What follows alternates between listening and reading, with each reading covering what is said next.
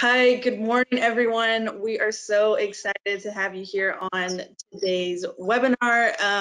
Today, we're going to be talking about how to handle fluctuating material and labor costs. And due to the nature of that topic, we wanted to have several voices giving their input in this discussion. So I want to introduce you to our awesome panelists, Kurt Klesnick from Lifetime Construction, Gary Myers from Clark Construction, and Jeff Semple from Join.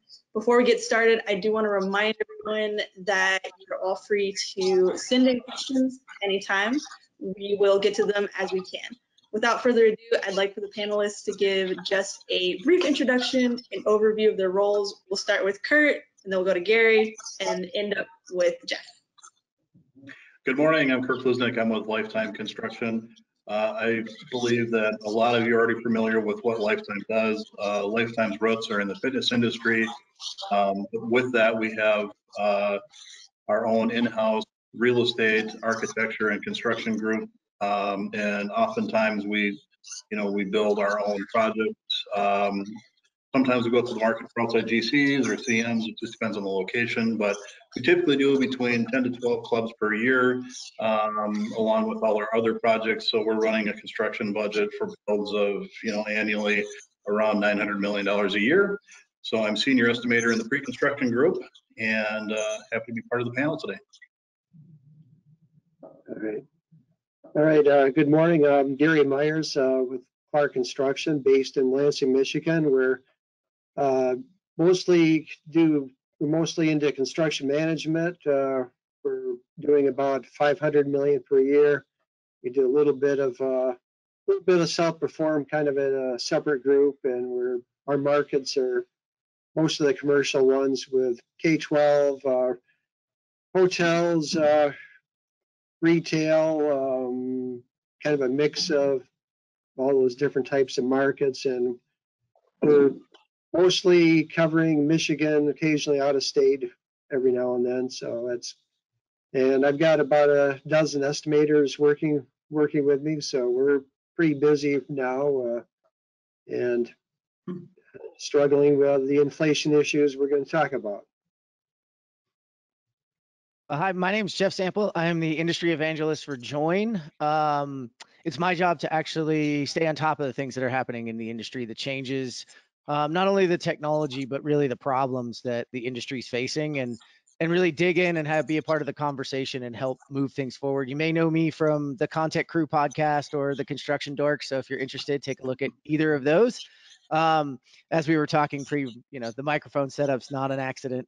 So it's really great to be here, though. We love our relationship with Beck and moving these conversations forward. So I'm excited to jump in, coming off some great events for pre-construction this year. So it'll be great to talk. Awesome. Thanks so much, guys. Really appreciate that. So without further ado, let's dive into the first question. So while we know that the markets everywhere have become pretty volatile due to the effects of COVID-19, we also know, obviously, this isn't the first time prices have fluctuated like this. So the question that we've got from that is, how have you handled material and labor fluctuations in the past? And Gary, if you wouldn't mind, could you kick us off on that question? All right. It's true. There's been fluctuations in the past, but I think this year is probably, I've been doing this estimating for 40 years, and this is probably one of the biggest impacts to the industry, because in the past it may have been maybe one trade that may have had an up or down, or if usually it's the up. So now it's really involving a lot of the trades, because there's so many impacts of everything. And in the past it was a little easier to keep your finger on keeping track of things. So now it's turning into a lot more of an effort to keep on top of it. So constantly checking what's the latest information from ENR or AGC bulletins, what they're tracking and seeing, and now one of the things probably need to do on a lot more regular basis is input with your key subcontractors, of getting a read from them of what they're hearing and seeing, and the suppliers who are sending out the notices weekly, like USG sent one out recently, said, well, 20% increase in drywall products. And so it's a lot more to do to try to keep on top of that. And then for us, being a CM, the bid results, it's like now after every group of packages we get back in, it's doing a deep in-depth analyzing what we're seeing, because in some cases you expect things going up, but there's also the issue out there of subs maybe not totally passing the cost on in the aspect of how much are they trying to keep work. And so it's an interesting challenge in the current market.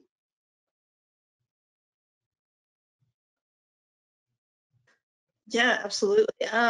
Kurt, do you have any insight as well into this question? Yeah, it's a little bit more challenging for us because we're a developer as well. So we're budgeting our projects for sometimes 2 or 3 years out from today.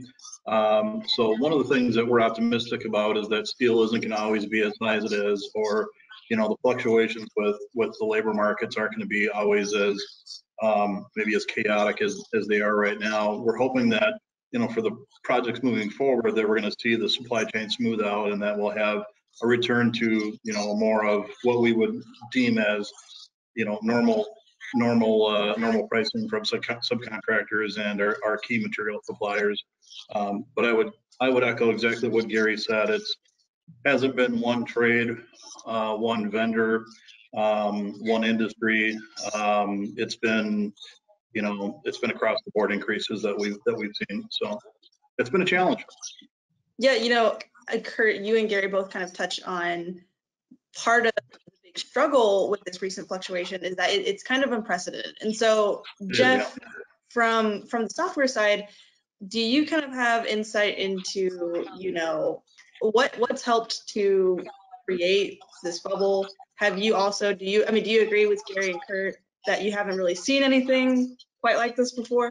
Yeah, so I have a background in the trades, and I've seen this before. Not this. So we've seen these types of fluctuations, but you're right, guys. It's really been more focused on a particular trade or the access to a particular material. I think as my job is to kind of look into what might be causing it, you have a force multiplier we've never seen before, and that's this accelerant of supply chain issues. It's not really one trade, because what we've figured out is everything has to be imported, everything has to be made available. So it's not just a fluctuation of price. And as Kurt looks out 2 years, I mean, how the heck do you really plan for where are we going to be on steel production? Where are we going to be on lumber? Where are we going to be on shipping?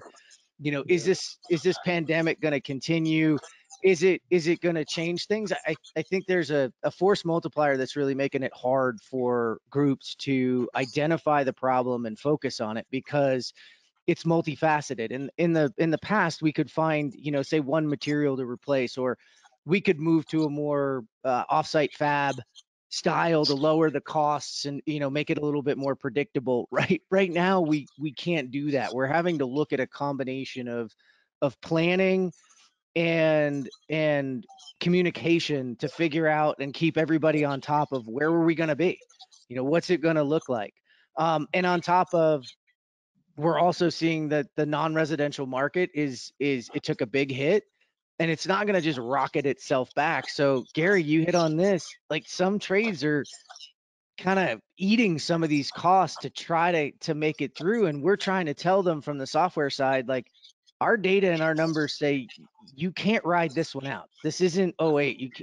You're going to end up losing your best trades if we don't identify those issues, bubble them to the top, and try something new to handle it. I mean, that's really where we are in the business right now, at least from my perspective.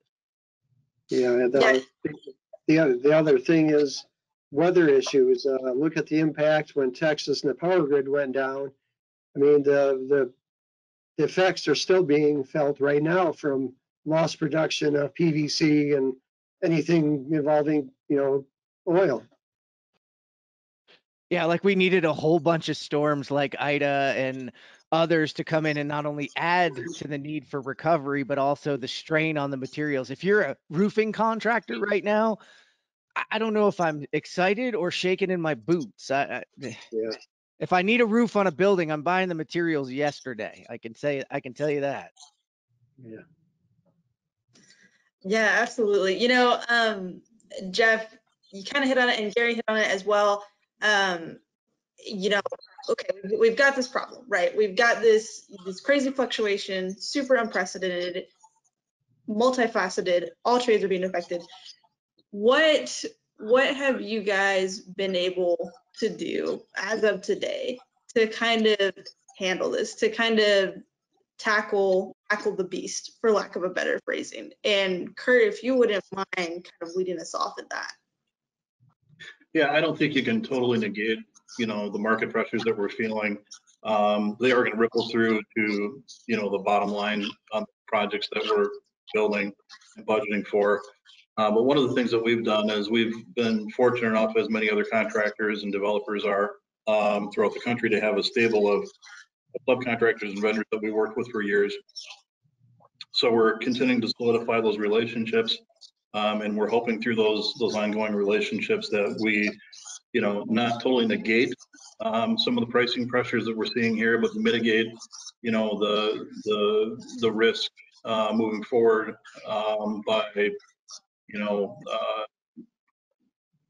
basically pre-purchasing materials if we can, but we're, you know, a little bit hesitant to do that based on, you know, where we are right now. So we have, you know, done bulk buys in the past, and, you know, so we're able to kind of ride out the storm here per se in the short term. But, you know, we are going to have to go back in and buy the certain type of flooring that we use again, or the certain type of carpeting in here too. So, you know, we're hoping by that time there's a more normal. But again, it's really a communication issue with the vendors that we've used and throughout the years, and the subcontractors that we've used throughout the years, to make sure that, you know, if there is an issue, that we work together as a team to, you know, resolve it the best that we can.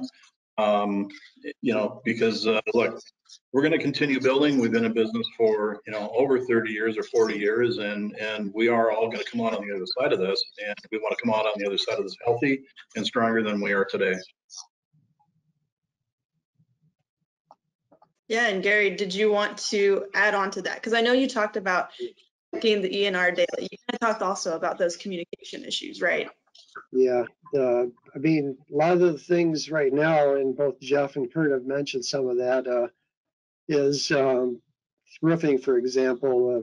If it's 6 months out, it's like, I mean, you've got to figure a way whether you can do an early order to get that. We're looking at design assist, maybe, where it can come in to help lock in. Even labor is becoming an issue somewhat. So locking in, getting a contractor on board, lock him in design assist, so we get that more guarantee early before the documents are even complete. Because I mean, if we're talking any more, even metal roof decking can be anywhere from, you hear, from 6 to 10 months, and that's very critical of even trying to, you know, get a building up. If a key piece like that is not available right away, we're even analyzing different material options because some things are not available. So if the structure, it's an option, do we look at doing a structural stud system compared to structural steel? Because maybe the impact of steel is not going to be as big on the studs and availability. So it's, you know, looking at doing more masonry precast. So it's like trying to analyze what materials are having maybe more available, having less issue with price. So there's a lot of comparisons needing to be done right now to, you know, keep the projects being built in a timely manner along with the price issue.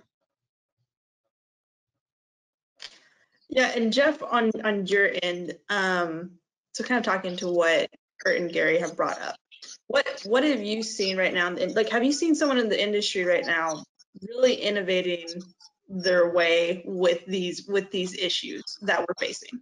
Yeah, this is the diamond in the rough part, I think. I mean, this is a real force on everybody, and I can't believe the software guy's the one who's going to bring up, you do have to protect yourself contractually. Like, how does the software guy the one that brings that one up? But there are some contractual things that you should be doing to protect yourself, because that that contractual relationship's important to protect everybody. But ultimately, Gary and Kurt talked about communication, and true collaboration, I think, is the key, right? There's been this misunderstanding throughout the industry since I've had a chance to play on almost every side of it, that there's gouging going on, or holding back, or a lack of transparency that I think the industry has an opportunity to break down. I think now's the chance that we have to kind of pull back the sheets and say, okay, here's all the great things that we're all capable of doing. And if we're enough of us are sitting at the table, especially what are considered our critical path trades right now, and our general contractors, and we can be transparent about our opportunities to use precast, Gary, to use, prefabrication, to use, DFMA, design for manufacturing and assembly techniques, to look out. You are looking at maybe a 10% increase to do that change in footing you were talking about, Gary. But if you can guarantee you're going to get it in for that price, that 10% is worth it, because your fluctuation on some other products is 20%. So why not increase it by 10 to get, a predictable product that's being installed on your job sites? But you, as the general contractors and developers, you just don't have access to all of those possibilities that are out there. The trades do. And creating this new system of, we used to do this trickle down, right? That the owner would have an idea and it would go to like 9 different people all the way to the suppliers and back up. We don't have time for that anymore. We have to kind of shift. And that's the opportunity here, to shift to what we would call direct pricing, or direct possibilities, where you, the owners, or in Kurt, because you kind of play that dual role, and then Yeah. you, Gary, have the opportunity to present those things. Because again, I listened to Ed Zirinsky talk at ASPE recently about, we're just not going to see the necessary recovery at the speed we want. So that's going to mean we got competition now too. And in competition, you have to win work a different way. And to win that work, there's an opportunity to create better trust and relationships with our owners that'll get them off the bench and keep them in the game. That's the one thing we can't let material costs, we can't let these inflations do, is there's a true opportunity for owners to say, and Kurt, you said you were going to get through this. You're right. We are, yeah.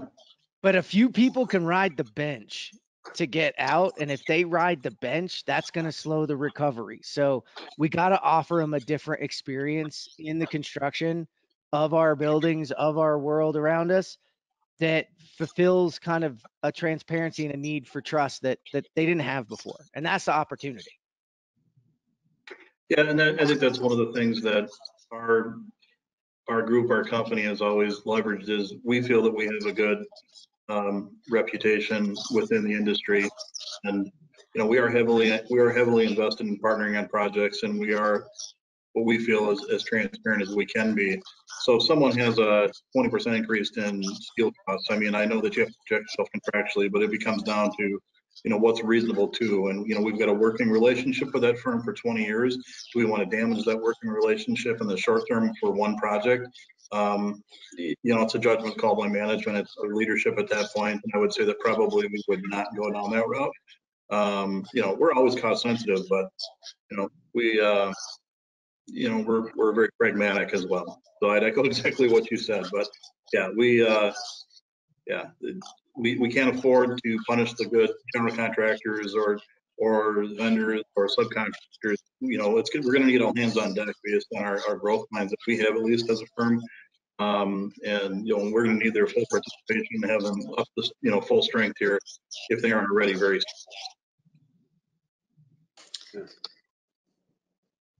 Gary, you kind of looked like you had a few other thoughts. Yeah, that's spot on. The communication is important. I know a lot of owners are hearing these things in the news, but it's really one of the first things they need to do is sitting down with them and letting them know what the challenges are, so that they're not surprised when they receive the estimates. Really talking about before they even see a number and explaining what we are dealing with and what we plan to do, and so both them and the architect are in the loop on that. It's just keeping that communication going currently in the way the market has been. So to kind of follow up with that, we're talking about a lot of opportunities here. So as much hardship and obstacles that the industry is facing, there's also so much room for growth, for innovation, for trying new things, or maybe finally fix some things that were broken that kind of got, swept under the rug, and now we can finally address them. How do you guys feel that this, historic moment in time, how do you think it's going to transform the industry moving forward? Maybe like 5, 10 years down the road. And whoever, Kurt, I feel like would you like to take a stab at this one? You look like you were thinking. Yeah, no, I certainly can. Well, because our projects, we're really in charge of our own destiny. We manage budget, schedule, communication, because we're setting the tone and the pace on projects because we are the developer, and in some cases we do build them as well. I think the way that we're going to come out on this is, again, it's going to come down to basic fundamentals. It's going to be, selecting the right subcontractor for the project, and in some cases, partnering with them for design assist, or perhaps even a design build, and leveraging their expertise within their field for cost data and better ways to do things. Certainly, I think we've got a good stable of outside consultants, selecting the right consultant for the project as well, and then leveraging our own internal resources, correctly, so that we put together the correct teams. I wish I could say it's one thing that we're going to do. I think it's going to be a series of things that we're going to do that are going to make us better moving forward. It's going to be, it's going to be basic fundamentals, and getting out to market and managing bidding strategy, as closely as we can, and really kind of getting even more tapped in if there are, oh goodness, let's say just for the tech down in Texas, for example, I believe Tesla's got a $1 billion square foot, excuse me, I misspoke, a 1 billion square foot warehouse going on, their gigafactory, right?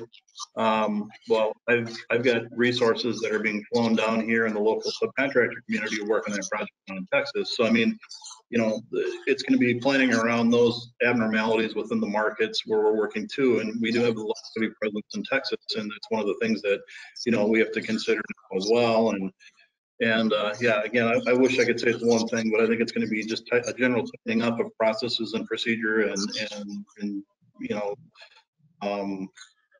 getting some hopefully good buys in the future, because of our longevity and reputation in the industry. So. Yeah, and Gary, did you want to add in on that? Yeah, the kind of theme we've been discussing, collaboration. It's advancing in the industry. The integrated project delivery was kind of the start of it, and after having done some of those, it's a different view of how all the contractors, owner, and architect work together, and I think that's something the way that market has been lately. That probably that better collaboration is definitely a good trend for the industry in general, and I think it'll probably take care of some of the problems of if it was a traditional hard bid right now, with the architect designing in a vacuum and the owner maybe not engaged, and then them being totally shocked on bid day when they get the news of what's really going on. So the more of this collaboration, I think, goes a long ways to solving issues like we currently see. Yeah, and I guess I'd echo on what Gary said very quickly here before we move into the next topic. But one group, one industry, one individual doesn't have the monopoly on good ideas. So, drill down. First thing, if I think there's an issue in the field, I'd go talk to someone. I'll go to, if there's an issue with plumbing, I'm going to go talk to the plumber installing it in the field, right? And figure out, what are you really dealing with? Hearing it 6 levels up. So, again, that's just my 2 cents. I agree with both of you on all of that. And I think, the rise of design build and design assist and IPD are, a resiliency builder for us for the future. I think what this one has showed us is we have absolutely zero idea what's going to come next when it comes to what we're going to be dealing with. So, blocking and tackling, Kurt, doesn't sound innovative, but man, really building and rebuilding your process and your organization to be ready for that future and to be resilient, so that instead of leaning out, everybody leans in when things hit the fan, then the industry itself is prepared. But I'm going to spin it because I get to be a little bit more of a futurist in the world. And Kurt, you kind of hit on it without I don't think knowing. And this is where, my ability to get to talk to a lot of innovators.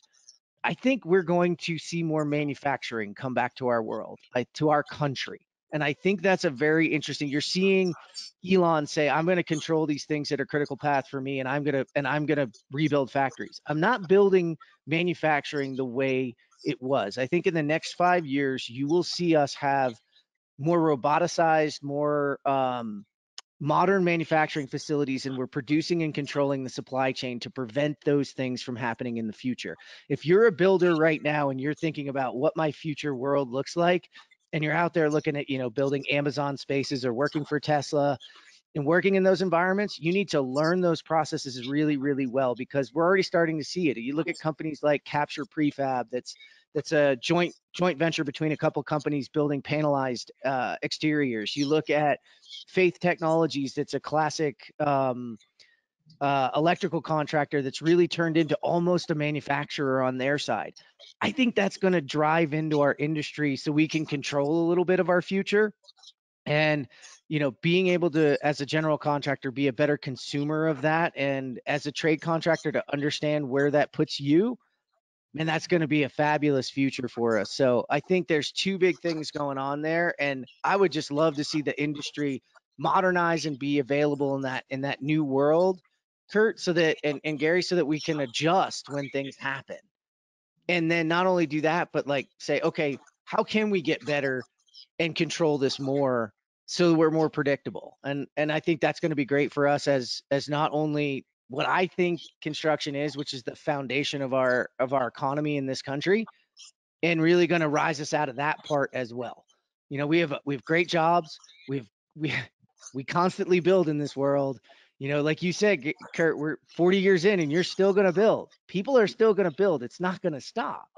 So this is a great cornerstone, especially if we can shake off some of the old opinion of ourselves and give them a new light. Yeah, absolutely. I think all three of you have really been hitting on the two C's, right? Collaboration and control. Being able to have more control of what's happening in-house within the country, and not having to necessarily rely on a lot of other outsourced things. So can you guys dive a little bit deeper into what specifically you'd like to see with control and collaboration? Like in a more tangible way, like what does that look like? I think you've all touched on it a little bit, but maybe just even get a little bit more granular. Kurt, I loved your example with the plumber, right? Like if you have an issue with plumbing, you're gonna go talk to him. But maybe on a slightly broader scale, what does that look like across the industry, throughout trade, throughout, with subs, with architecture? Well, I think we're headed for, and I know people have been saying this for a while, probably a tectonic shift within the, design and construction community on really how we think about each other and how we value each other. I think that, oftentimes it's one-sided. You're in this camp or that camp, and I think that, we're learning more, especially now that, it's more of a symbiotic relationship, and we need each other to succeed, right? And I would actually drill down to the subcontractors and vendors as well. I can't build a building by myself, nor would I want to, right? So I assemble the best team that I can, and moving forward, we do the best that we can on that project. And oh goodness, my hope for the future, yes, I'm certainly all about prefabrication and things like that, but I think really it comes down to, you know, the really how we're treating each other and the communication piece within the industry and mutual respect for what everyone's role in the project is. You know, I need the guy that's pushing the broom, doing construction cleanup just as much as I need the principal in the architectural firm who's doing the design. Can't do the project without either one of those individuals. So, and together, by bringing those individuals together, we build the team that's required to complete the project. And so, our hope is always that we get there, you know, on budget and on schedule, but or as close as we can, you know, to that pin. But does that answer your question, or? No, absolutely, Kurt. I think you really, yeah, give a solid answer to that. Garrett, kind of looked like you also had some comments for that one too. I think it's been pretty well covered. The how we bring back more of the production here in the country, because yeah, we're seeing now the problem with relying on things from overseas. And I mean, there's manufacturing, a lot of manufacturing here in town, and they've got parking lots full of vehicles waiting on chips. And so, you know, it's, you know, even in our realm, there's items that maybe in the past it was, you know, we did a hotel 5 years ago, and they said, well, you know, we could buy this fabricated millwork from Asia somewhere and put in a shipping container. That wouldn't be considered now, because it would be the, you know, now we'd say, you know, we want to have a project done by this date, so we've got to rely on something fabricated that we can control better, because even then it was a little iffy. But nowadays there's so many things that, you know, the shortages of material, especially anything coming from overseas, that just, it's another thing you can't control. So I think the industry and how they do it and how it's solved, that's probably going to be, it's probably going to be looked at a little harder in the future.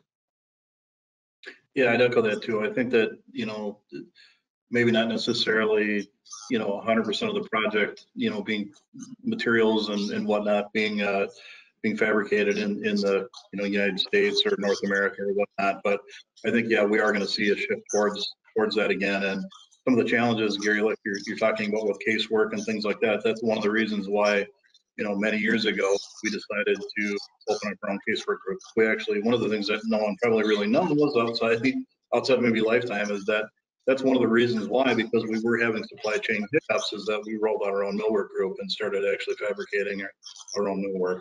So that was a, you know, a hiccup traditionally for us, and we decided to capture that in-house and complete that work in-house.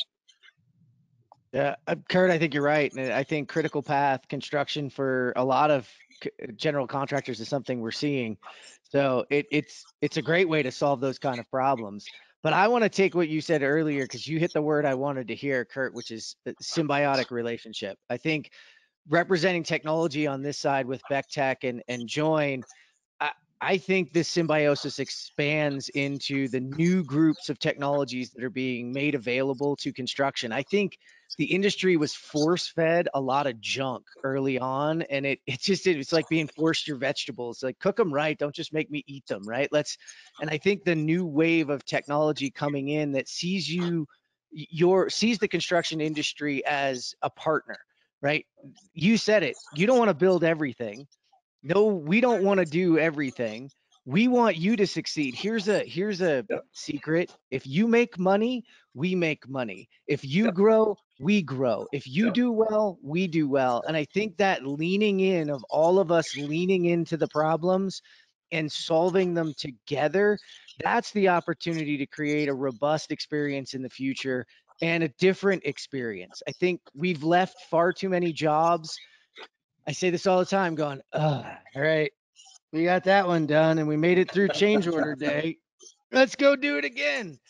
Why do we have to do that? Why can't we high five and say, yeah, you see all those problems? We slayed that and we delivered this incredible building and this incredible experience for everybody involved. We all high fived. Everybody in the supply chain took money home, no matter where you were. And even an owner saved a little bit of money, or at least spent exactly what they wanted to, which is kind of probably more where they want to be. And we killed it. Like that's what I think COVID in the last 18 to 36 months and the next 18 months are going to teach us and show us. Yeah, I think I'd agree with what you said there too, and thank you for the kind words. I think with respect to technology, you asked me 10 years ago or even 20 years ago, would I be flying a drone through my buildings to not only capture pictures, so I can do a 3D walkthrough and I don't have to physically fly out on a plane and spend a day or two walking through a building. You know, if I've got a 12-story building to run through, I mean, great. You know, I never in my life did I think we'd be doing that. Or scanning a building with LiDAR so that I can get an accurate representation for as-built or what's there now, or doing time cards on a smartphone, or iPad or tablet. I would have never thought that, So, but again, I think that like what you said, and that's one of the reasons why I like working with Bectech and others, is we do have this kind of hopscotch of technology, and you kind of try to cobble everything together. And I think that you can take that holistic approach with the systems and programs that you're using and the software that you're using and kind of all pull it together and get it to work, and play nice with each other, to use a cliche. I think that's a huge win. And I think that, that probably is one of the things that, Jeff, you're striving for, as well as everything else you've talked about today. So.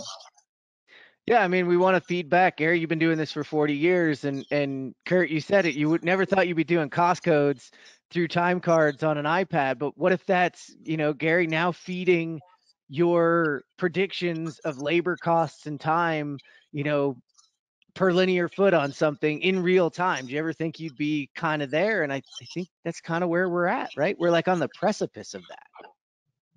Yeah.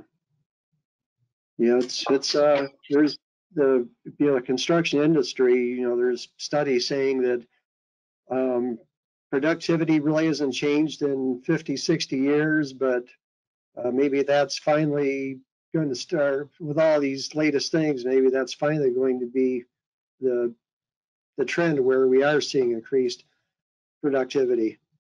I know we're about to get the pull, but the one thing I'll say is those numbers don't take into account the complexity of what we build, the Right. safety in which we build. Right. We injure and do things far better than we did before. So We do. I agree with you, but I also poo-poo on those people because they kind of give us a bad name. And if you really look at how we've done, we're doing a lot better. I mean, we are making strides forward. We tend to beat up this industry a bit. The builders I come across, I mean, it's rare that I come across one of those old builders that just doesn't get it anymore. The new builders are fantastic people that are really invested in what we're doing. So I think that's the key. And I know you want to give us the hook, so I'll pull back because I think we went over a little bit there. No, I really enjoyed this conversation. But I guess to wrap it all up, what are some of the last things you'd like to say to the audience, guys? What encouragement do you have? Obviously, yes, this is really unprecedented and interesting time that we're in.